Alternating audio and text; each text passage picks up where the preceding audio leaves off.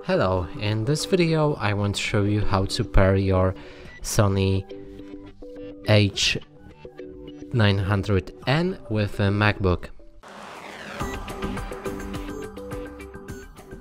And to do this, first we'll need to look on the left headphone and turn on the headphones. So there's a power button right here.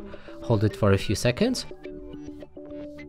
You will hear the power on, and then keep holding the button until you hear Bluetooth pairing. Now we're in a pairing mode and we can move on to our MacBook. Here, go for the Bluetooth. I have it on the top right here. You might need to locate it in a finder.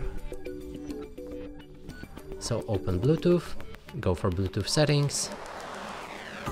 Make sure that your Bluetooth is enabled, and here in a second we should see our headphones. Now hover over the name and click on connect.